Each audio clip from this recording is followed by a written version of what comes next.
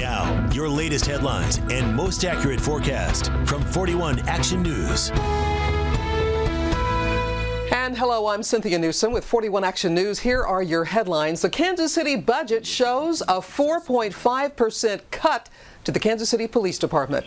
The announcement came today as the city is battling financial struggles. The ongoing pandemic caused the budget strain. Every department in Kansas City also received a 4.5% cut.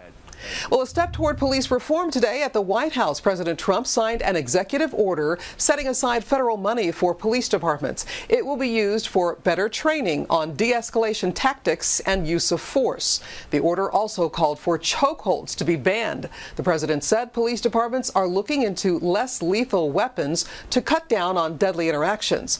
Today's executive order also calls for a database to track police officers with disciplinary issues to prevent them from moving to police departments in other cities.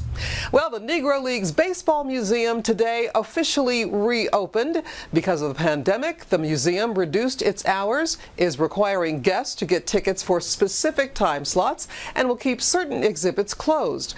The American Jazz Museum, which is in the same building, also reopened today. Interactive exhibits will still be open, but extra protective measures are still in place. Face masks are required for staff and encouraged for visitors. Your forecast is next. Thank you, Cynthia. Here is our forecast. Thunderstorms will be around Kansas City over the next 5 to 7 days, especially beginning Friday.